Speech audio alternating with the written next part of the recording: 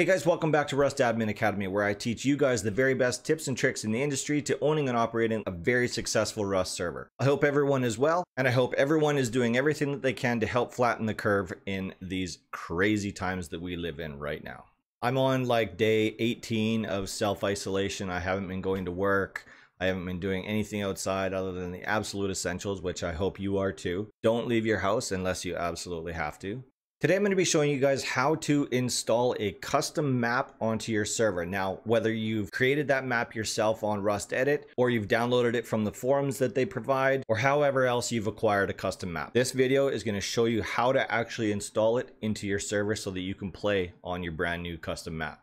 But first, before we get into any of that, if you haven't already done so, make sure you join the Discord. I'm going to put a link to it up there, and I'm also going to put a link to it in the video description down below. Once you actually get into the Discord, there's approximately about 240 or 250 members in there. Some of them are really great at working with plugins and servers, and some of them are just starting out. So feel free to join if you have any problems with your server. There's plenty of people in there that are fully capable to help you out. And most evenings I make myself available to take calls so we can work one-on-one together with your server to fix whatever issue you might be having. Secondly, I'd also like to mention that I have started a Patreon account. So if you want to support the channel, I'll put a link to it up there and down in the video description down below. So if you feel like tossing a couple of bucks towards the channel to help support it, that's how you do that.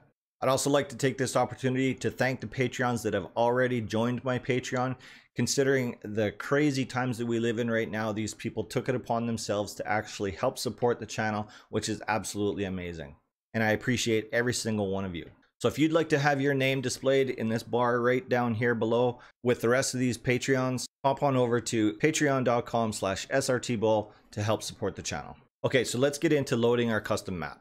And surprisingly, this process is not that difficult. There's a couple of steps that we have to do, but I'm going to show you each and everything that you have to do along the way. So just to show you that we're actually starting out with an actual ProcGen map, I'm just going to give you a real quick fly around of my map. So this is a 1K. I just put a 1K map in there so that it would load really quickly because I knew I was going to be changing it out right away anyways. So this is our regular ProcGen map. And this right here, this is just the batch file for the test server. You've all seen this before, and I'm sure many of yours look exactly the same as this or similar to it. So there's three main CVARs that I want to bring your attention to. These are CVARs that we're actually going to remove from our batch file and replace with a single command, and I'll show you why. So these three CVARs that I have highlighted right now are the ones that we're actually going to remove out of this batch file. The first one is requesting for a ProcGen map, which we are not. We're using a custom map. The second one is the server seed. Well, that no longer matters anymore because we're not actually using a procedurally generated seed. We're using a custom map. And the server world size is the third one. The world size is now going to be determined by our custom map as opposed to automatically generating a world seed size. So we're actually going to delete all that stuff out. And we're going to replace it with this line right here, which is -level URL, no spaces, no dots, no nothing, just straight up like that. And then in the quotations, we're going to put the internet address of where we're hosting our custom map. So now this might get a little bit weird or complicated for some people. There are some specifics that you have to follow in order to make this work. Now, you can host your map on any publicly accessible location. So that can be Dropbox, that can be OneDrive, that can be any free hosting place that you can make this file publicly accessible. Now, I like to put these files on my own commercial website, but they're still just as publicly accessible. So here we are. I've just created this, whatever. This is a trash map, whatever. I don't care. But you're going to see once I've loaded this into the server, how it's actually going to populate and the fact that I'm actually using a custom map. So I'm simply going to go save as, and we're going to save this map as test version 2.1, whatever. Doesn't matter. And we're just going to save it to the desktop. And then I jump over to my website, the back end of my own commercial website. I'm going to drop in a new file there and I'm going to upload it.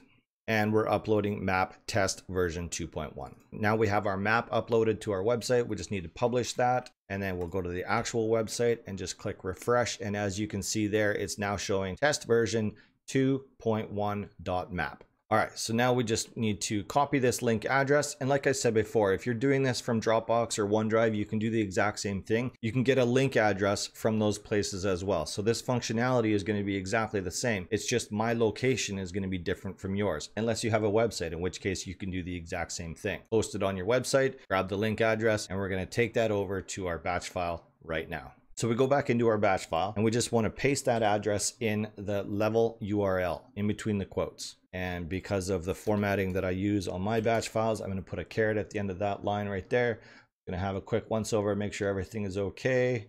And that looks good. So I'm going to save this and I'm going to restart our test server. And as you can see there, as my server is starting to load up, you can actually see that it loaded custom map from the address that we put in there. So everything is looking good so far. So we'll just wait for this to finish up. So while we're waiting for this to finish booting up, I'd like to see what you guys are working on. So take this opportunity to actually post your name of your server down below, providing of course that you're using a custom map, because I want to log into each one of them and check out and see what kind of stuff you guys are doing. So I actually thought I found a problem with this map. So I actually reverted it back to version 2.0. So we'll see if this map loads a little bit better. I would find it a little bit strange that the server actually had a problem loading a map, because it typically doesn't matter. Even if you don't have your assets or anything like that put in the right places, you can literally spawn in a map that is just an ocean with no map on there at all. So I don't really understand why it was having a problem with it, but it got stalled right here like it is right now. So we'll just wait this out and see how long it takes.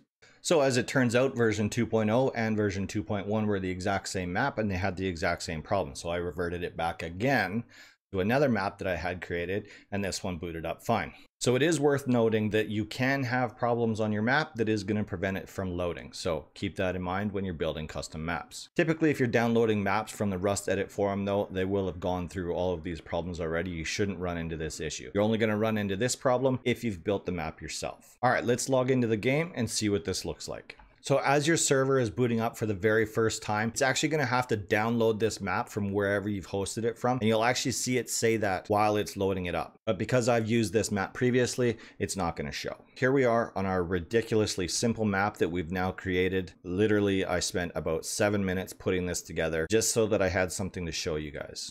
All right, so there you have it. That's how you load a custom map into your very own server.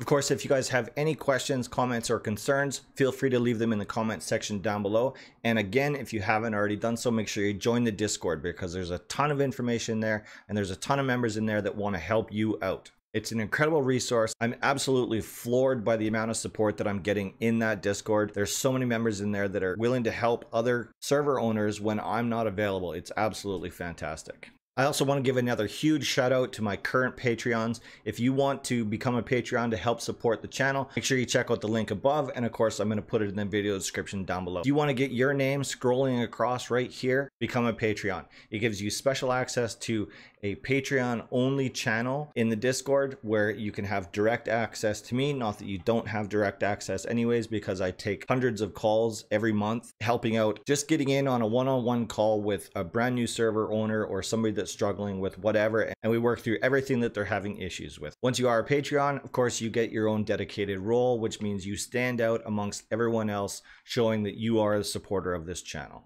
All right, if you find this video helpful, do me a favor and smash that thumbs up for me. It helps me out more than you can ever imagine. And if you haven't already done so, make sure you subscribe to the channel and turn on all notifications so that you get notified every time I upload a new video. All right, that's it for this video. In the meantime, check out some videos on the right-hand side of the screen, and I'll see you guys next Friday.